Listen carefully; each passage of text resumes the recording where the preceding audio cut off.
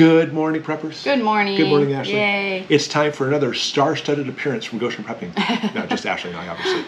But we want to talk about reasons to be preppers. Now, we're preaching to the choir, obviously. You guys are already here and at least have been interested in prepping. So this video may be for you. However, it's for all the family and friends that think you're nuts for prepping. Yep. You're crazy. You've all been called crazy by somebody you know. But I'll be honest with you. How many times have you actually talked to somebody about prepping and they'll be like, oh, you know, I've been thinking about it, but why would I prep? This video is for you to give to them. But again, it might be good for you too. So as we continue, we'll actually give more and more valid reasons why you should be a prepper so that we'll know exactly why you're doing this whole thing. So here we go. Yep. Top 10 reasons you should be a prepper. Well, your friends, family, and neighbors should be preppers. Number 1, job loss. We all saw it in 2020, how everything collapsed and people just lost their jobs that have been in jobs forever. And it was awful. And you guys don't want to be in that boat. No. And let's go ahead and look at history as a lesson. The Great Depression, 25% of the American population lost their jobs. But, you know, the experts are talking about how we're heading for a greater depression. And we're already seeing job loss it is. Right now, there's a huge labor shortage in the United States. And so job loss, you can't guarantee that you're going to have money coming in. Can't guarantee you're going to have food on the table. So prepping is going to help remedy that. Number 2, neighbors down on their luck. Let's help our neighbors. Yes, guys, we all have a loved one or a neighbor or relative down the way that we can help out. If they're sick or maybe they did lose their job, you could have a little extra food that you could give them and it would make so much to them. And there's actually a self-interest in mind too, because understand, community is so vital, especially when crap hits the fan. And in that situation, you're going to have just another ally in your neighborhood that's going to have your back. Even if they may not have a lot of food, they may be coming for more food when that happens. But when it comes to security and helping each other out, you want to have as many allies in your group as possible. So help out your neighbors, guys. It's just the right thing to do anyway. Number 3, be ready for emergencies. This is a big one. We don't think about this sometimes. It's the natural disasters that happen if it's a fire or a hurricane or tornado, things like that. Or Sasquatch. Yeah, or Sasquatch, exactly. You never know when Sasquatch may cause an emergency to your house. Exactly. He likes to eat food. We lost a whole bunch of stuff in an ice storm once. Lasted a week without power because of the ice bringing down the wires. Yeah, it was awful. So we lost a lot of fridge and freezer stuff, but we had a lot of canned food to be able to maintain and survive. I mean, in those situations, we could have gone out and eaten at a restaurant every day, but that's not really smart. Yeah, that's not. Yeah, so be ready for the emergencies. I mean, at the very least, listen, people call you nuts as far as being preppers. Ready.gov and FEMA and all those things tell you exactly what we're saying. Be ready for these emergencies because, in other words, the government, they can't depend on them. Can't depend on them. They may be controlling the emergencies, if you know what I mean, but you can't depend on them helping you. Number 4, evacuate for bugging out. So we don't simply just say stock up on food and water and medical supplies. Obviously, that's important too. But when you are prepping, it's not simply just stocking up on stuff, but preparing everything. For example, especially if you're in the city, we have so many people who watch this channel who live in cities and have like a little apartment. And bugging out may be your only option if that time comes. I mean, you obviously should still stockpile food. Hide it under your bed, put it in your closet, whatever you can do. But when bugging out comes, if you don't make preparations for bugging out, you're asking to die. Yeah. I'm not kidding you, because bugging out is obviously going to be a last-ditch effort anyway. It is. But if you don't actually have a place where you're going to go to, bugging out is like, yay, I'm going to be in my backpack for the next 3 weeks and have no idea where you're going. It's not going to do you any good. No, suddenly you'll be that marauder in a neighborhood where they're like, who's this stranger coming through? Yeah, exactly. You need to have a place in mind. And have double evacuations. Like, no, one route or two. Don't just go with one and think that's going to work, because something might have happened. Yeah, and bugging out buddies. Yes. You know, have friends or neighbors, maybe the one you gave some food to, and say, you know what, if we're going to bug out, let's go ahead and meet here. That's what we did. Yeah, we lived in Florida. We actually had a very specific place in a town that was like 100 miles away. Yep. And we're going to meet exactly right here. Yeah, we did. Didn't happen. No, thank goodness. But anyway, you need to actually have that ahead of time. And that's another reason to be a prepper, so you can prep this kind of stuff too. Number 5, have all your paperwork. With the same kind of notion as far as evacuating, if you don't prep, then it's difficult for you to keep in the mindset of, I need to have everything in one location. Birth certificates, marriage certificates, Social Security cards, passports, everything. Bills, doctor's information. Exactly. Contact list for your friends and family. Yeah, because who remembers their numbers anymore? I don't. Yeah, exactly. And so have it all in one location. In fact, I'll put a link below. There is a fireproof bag.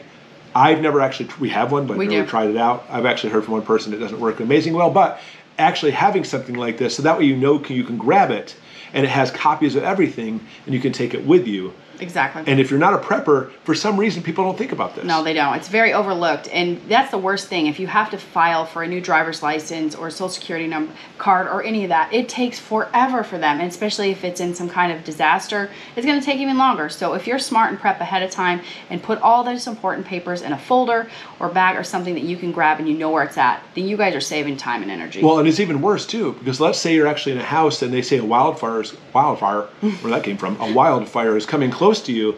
Well, you're going to be thinking about, well, we probably should grab the kids, and we probably should grab the pets, and we probably should grab, I don't know, whatever. And honestly, some of the paperwork you wouldn't even think about grabbing. So if you have copies of it all in one location, because you're a prepper, it is going to make your life so much easier when your house catches on fire. Number 6, power outages. We've all been in this boat where we've lost some kind of power, especially with what's going on out west as far as the Hoover Dam and having low power. It's upon us. Yeah, and they're shutting down nuclear power plants, and instead of the government saying, hey guys, we'll figure something out, they're shutting down more fossil fuel plants and coal plants and all those other things. At the same time, our overaged nuclear power plants are shutting down too. We're not getting better when it comes to power. It's getting far worse. And so let's say that you can guarantee you're never going to have a natural disaster at your house. You should still prep, because guess what? Power outages are coming to a neighborhood in your, well, I would say near you, in your neighborhood. And to be able to prepare for this, it doesn't even have to be a solar generator. No. But having some alternate means to prepare food. Exactly. Having some canned food, which doesn't need preparing, just kind of warming up on something. So that's definitely a reason to be a prepper right there, is simply the coming, well, they're already here, but the coming blackouts, which we've been warned time and time again, are only going to get more and more plentiful. Number 7, inflation. Oh my goodness, this hits home, I think, for everybody. The grocery bill has gone out the roof. It's just unbelievable how things have gone up. Yeah, and the government says, they claim that we're 9.1% inflation, and I'll tell them they're full of it. No. Because when you look at the price of certain items in the grocery store, all of them have gone up. Yeah. But some things have actually gone up significantly. I actually did a little video, I don't know if you saw this, where we saw rice. Yeah. Rice was one of the cheapest things that actually only went up a little bit, but it still went up by itself 13%. Yeah.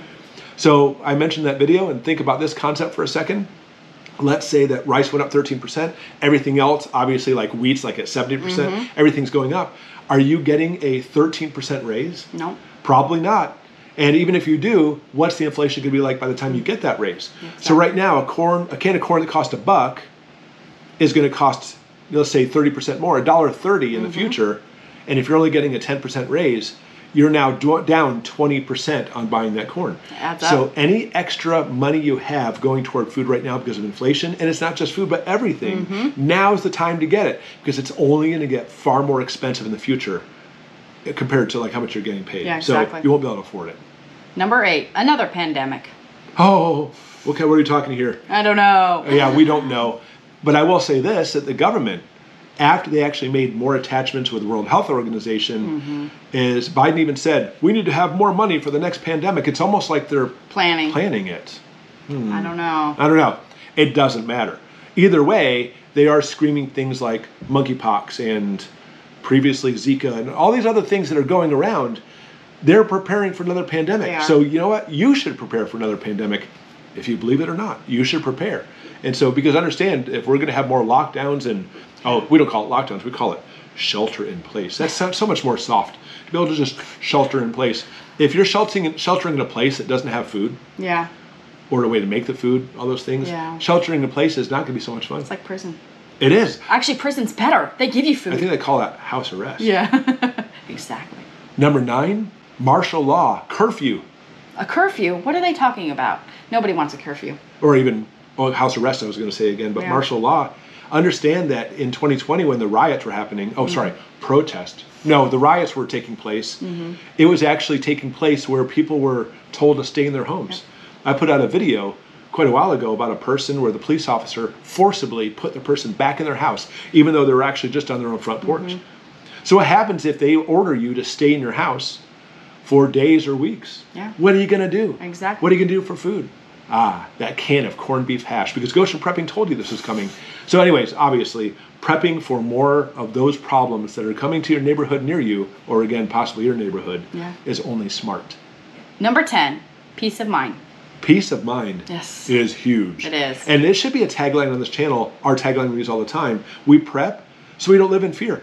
And if you're a prepper and you've been prepping for a while, you'll notice that as time goes on, the more and more catastrophic things that happen outside your house, the more at ease you are. Yeah, exactly. And I'm obviously not here to knock people's beliefs or anything, but I have people often say, well, I don't live in fear because I have God. And that's true. I understand that and can relate with that. But even Joseph had a situation where he was told to become, he was probably was the first prepper. Yeah. He stored all those giant, massive grains of wheat. Wheat and stuff, to be able to prepare for coming famines. Well, guess what? There's a famine coming. And I'm telling you, I'm not God, but I'm telling you should prep, because you need to be able to take care of you and your family. Exactly. And not simply just sit back idly. That's never in any scripture to sit back idly and let things take place. Exactly. But we prep so we don't live in fear. All right, wow. All kinds of things. Yeah, so write these down, write them on your arms, so that way you have that neighbor or friend or loved one, brother, sister, mom, dad, kid. Somebody. Yeah, everybody has them. Who calls you nuts, you'll say, nuts. You're nuts because you're not doing this Number stuff. one, you may lose your job. Obviously you want to be able to try to remember some of these things, because it only makes sense to prep. As those people, you've seen it too, where they have their head buried in the sand, they constantly just eat out every night and they live go the to life movies. Without working. Nothing wrong with eating out once in a while. Nothing wrong with going to the movies once in a while. You should actually still have family engaging events, but you need to prep too and have a balance between the two. Exactly. All right, hope that helps. Let's go ahead and check out this next video, which will help you as well.